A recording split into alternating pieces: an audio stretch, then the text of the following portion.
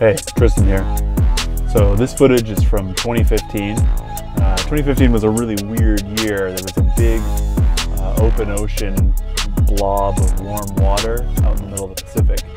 And a lot of that warm water got pushed in towards the central coast of BC. We saw a lot of really weird species that summer, like these Mola sunfish.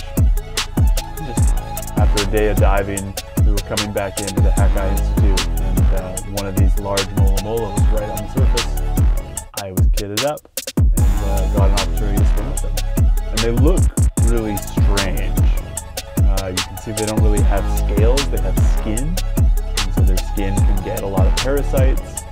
And that's those long, tendrily looking things, or the big scabby spots. And that's one of the theories on why Mola come up to the surface, is to have birds or little fish pick these parasites off them.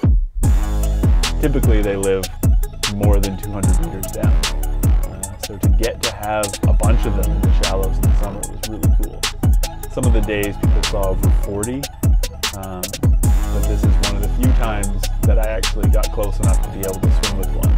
And while they look really ungainly, this footage is in slow motion.